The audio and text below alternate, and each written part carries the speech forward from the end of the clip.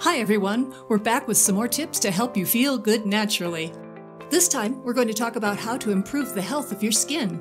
We know how important it is to feel confident in your own skin and have a healthy, glowing complexion.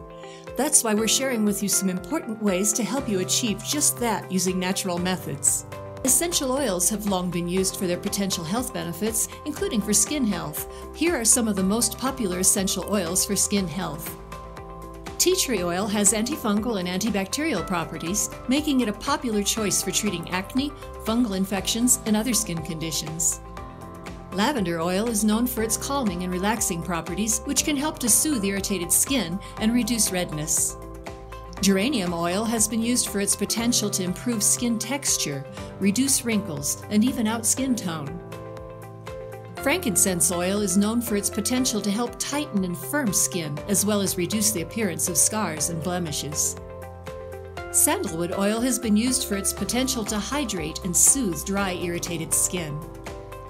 It's important to note that essential oils should be diluted before applying to the skin, as they can cause skin irritation if used undiluted. It's also recommended to perform a patch test before using an essential oil on a larger area of skin to make sure you are not allergic to it.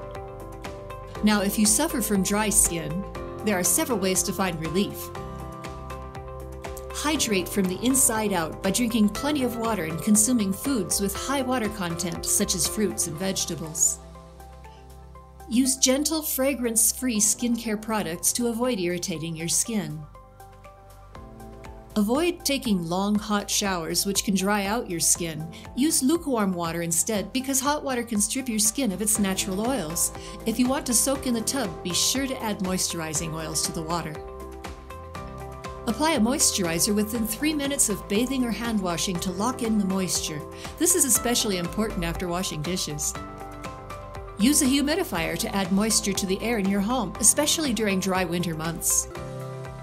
Limit your exposure to harsh chemicals and soaps that can strip your skin of its natural oils. Protect your skin from the sun by using a broad-spectrum sunscreen with at least SPF 30 and wearing protective clothing when spending time outdoors.